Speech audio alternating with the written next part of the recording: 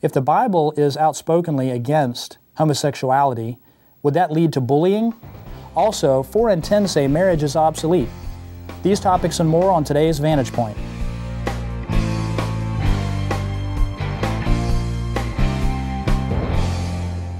Vantage Point is brought to you by American Vision. For more about the topic of today's show, check out Thinking Straight in a Crooked World. You will find it at AmericanVision.com. Gary DeMar, Joel McDermott. We're the male version of The View, I guess. So let's discuss this. Let's hope it doesn't reduce to that yeah. cacophony. That's right. Well, we're as opposite sexually as we are politically, I suppose. But Gary, what do you make of Joy Baer's comments on The View regarding homosexuality? She was interviewing Joel Osteen, and Joel Osteen had said, but if you come to our church, Joy, you would see people from all walks of life. We don't have a sign at the door that says no gays, no drunkards, no people on drugs. We're for everybody. We're not against people, so we're helping them to become. And then Joy Baer chimes in, responds and says, but when you say that the Bible is against gays, that makes people get bullied. And bad things happen to people because of what the people say about that. The first thing I would like to say is I think Joel Osteen is right. We don't put a sign outside that says sinners not welcome. Mm-hmm. We put and it's a little unfortunate today that the church is kind of like, oh, look at that person coming to our church, and I know that he's a drunkard or whatever the case might be. I mean, the church, they talk about it being a sanctuary. The church is a sanctuary. It is a place where you can gain understanding of what your sins are. Now, if you just say, well, these aren't sins, that's one thing. But Jesus met with sinners. He met with drunkards and with tax gatherers and prostitutes of the day. So Joel Osteen is correct. Now, Joy Baer essentially goes off track, and she says, well, the Bible is against homosexuality and it leads to bullying. And my point is the Bible is against all kinds of things, and it doesn't necessarily lead to bullying. There are literally tens of thousands of laws on the books at the Federal Register, and they don't lead to bullying. So why is she just picking out the homosexual issue here? So I didn't hear what Joel Osteen said in response to that. Or Joel on the panel here, what? Yeah, I don't know if he actually got to respond much. I think he kind of stood his ground on what he had said before.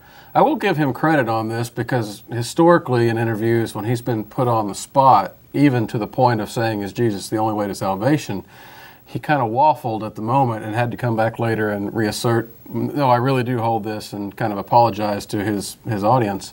But on this issue, even during another segment of the show when they were pressing him on the issue of homosexuality, he said, I'm not going to exclude you from coming to my church, but the Scripture does condemn it, and it's not God's best, is the way that's just the way he talks. He's trying to make it sound good.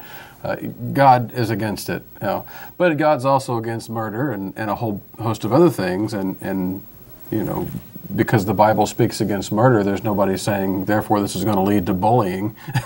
I mean, you can make that, like you said, for any issue. Yeah, it's the state bullying, and when it finds somebody who's committed a crime and puts them in jail, is that bullying? Is the state bullying at that point because there's a law in the books that says this is wrong? Absolutely, and I would just turn that around to liberals like Baer and several others on The View that use the state for social welfare ends and paying for health insurance and all those kind of things, all the liberal agenda they support, which is by definition bullying people, going into their pockets and taking money to pay for someone else's causes. Well, I mean that's where the real bullying. That's where 99%. But if the state does it, it's not bullying. Exactly. Well, that's the whole point. You want to talk about bullying? Let's really get down to level ground and talk about bullying. But they're helping people, Joel. Yeah. Well. Yeah, maybe we can help some homosexuals get straight if we pull them back. No, I mean, I'm not advocating that by any means, but there is the issue to address there. At what point is it right to use state force? And of course, in our view, it's a very limited, tiny bit. And in their view, they apply it basically to every area of life. It's just the opposite of our view. We believe people should be left alone for just about every area of life. They believe the state should govern and regulate every area of life, and so therefore every area of life is bullied from their perspective, although they wouldn't call it that. Well, I think about back in the late 70s and early 80s, homeschoolers. We see how many freedoms we have today, parents have today in sending and teaching their children at home. But there was a time when that wasn't the case, right. And the state was in fact bullying. And they would find a couple in a small town. They would take them to court, and they would have. This is why organizations like the Rutherford Institute got started, was because these parents were in fact being bullied by the state. And again, this is what's happened in our culture. We accept a certain type of bullying. It's okay to use the power of the state to bully people, right. But to speak out against, especially if you go to what they call the viewpoint discrimination type stuff that we've gone through recently. Oh yeah, well, let's kind of talk about that. We hired a couple. We sent out a feelers to hire somebody for customer service, and we had a number of people come in. And one lady claimed we discriminated against her because she was Roman Catholic. Mm-hmm. Now we are a 501c3, and within the law it says that we can if we wanted to. This isn't the reason why we didn't hire her. We didn't hire her because of her work record. Background. Yeah. And what was kind of ironic about all this, we hired a black woman instead. And so the woman who says we discriminated against her because she was Roman Catholic, she goes to the EEOC, which is the Equal Employment Opportunity Commission, and charged us with discrimination. And so we get this very ominous letter back saying that we had to pay $55,000 to this woman because of our discrimination.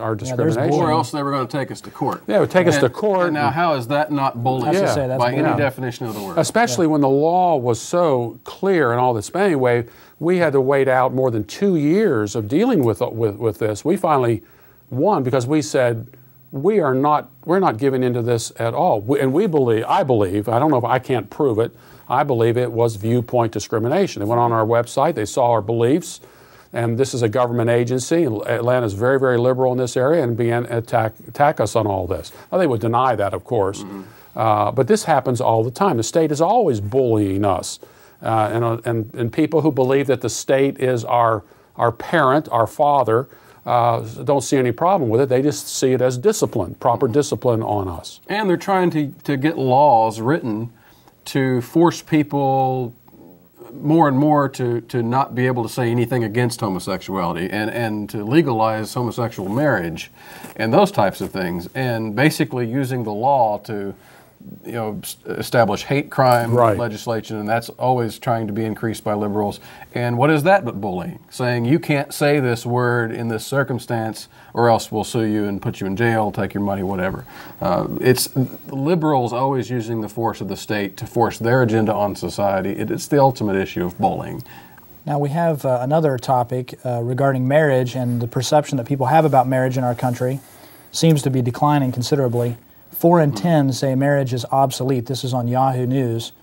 What do y'all make of that? I mean, is this going to improve in the future, or are we just heading down a slippery slope? Well, prior to the show, Joel, you made a good comment about what this is phrased in such a way that it gives the impression that 4 in 10 approvingly say marriage is becoming obsolete. That's not necessarily clear. Right. It may be, are you getting the impression that many people believe that marriage is obsolete, and people might say, well, yeah, I believe that there are people out there who believe that, but I don't necessarily take that homosexuality would affect that too, because, but isn't it interesting that so many homosexual couples are pushing for marriage as if it is a significant covenant that is to be made, and then on the other side it's being torn down, and of course the children that come of these unmarried unions end up being taken care of by the state again. Yeah, I would like to know the age spread too. You look at young kids, high school, mostly college, and in their 20s and so forth, who live together. There's no real commitment there, and what percentage of them is in this? As people get older, they begin to see how important marriage is. But if you go back and look at some of these statistics, there's a Heritage Foundation scholar, Robert Rector, said, out of wedlock childbearing and single parenthood, are the principal causes of child poverty and welfare dependence in the U.S. Children born out of wedlock to never married women are poor 50% of the time. By contrast, children born within a marriage which remains intact are poor 7% of the time. Thus, the absence of marriage increases the frequency of child poverty 700%. And I contend that we're living in a time period where the state has become our father, the paternalistic state. And so why bother getting married? You have black women. I think the illegitimacy rate against young black women is close to 70%. Yeah, it's much higher in the black community. And you have men who just take advantage of these women, leave the children behind and take off. And this is no big deal because the state ends up taking care of these dependent children. You have aid to dependent children. There's a very, very good book. We offer it, and if you haven't read it, you really need to, called Idols for Destruction. And Herbert Schlossberg talks about the paternalistic state. And people perceive the state now as their God and as their father, the provider. And so why bother with marriage when you've got the state to be able to take care of your children and take care of all of your needs and wants? Yeah.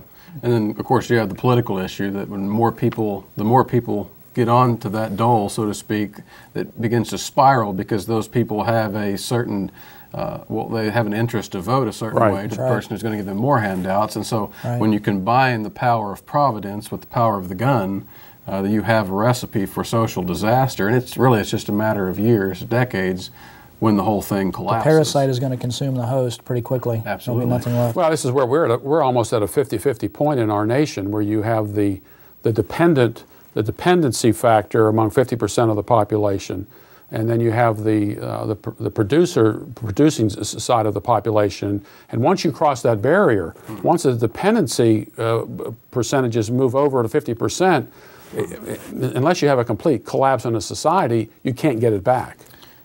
It's very difficult, and of course our tax system is structured to where the top 3% of earners pay 50% or more of the tax burden, and they're not going to be earners anymore if they... Exactly. You lose the incentive to do the work, and the whole thing just begins to continually spiral downward. Right. Well, this can't be good because, I don't understand how, I guess the liberal left gets elected based on their ability to give these handouts, but when you look at what it does to these children coming from single-parent homes and so forth, and stuck on welfare, and it's destroying the society that we live in. Yeah, we've been subsidizing this type of behavior since the so-called Great Society. You give a great name to something, the Great Society. Well, we've seen illiteracy, school dropout, and illegitimacy rates go up since the 1960s and Where does it stop? Johnson's administration. So and the classic line is, when you subsidize something, you get more of it. Yeah. Boy, have we seen that. Yeah. Well, thank you for joining us on this episode of Vantage Point. Send your questions or comments to vantagepoint@americanvision.org. Thank you. For more related to today's show, check out the highly rated title, Thinking Straight in a Crooked World, by best-selling author Gary DeMar, president of American Vision. Gary DeMar shows the power of biblical thinking and the desperate need for it in the church today. Thinking Straight in a Crooked World is designed to identify the bends in the road of ideas and repair them with biblical straight thinking, from worldview to apologetics. You will find it at AmericanVision.com. Is she Italian? She's Italian. She's an embarrassment to the Italian Yeah, I race think her... for being here. Oh, this is yours. That's my copy. Sorry. He's a Nazi. Nazi.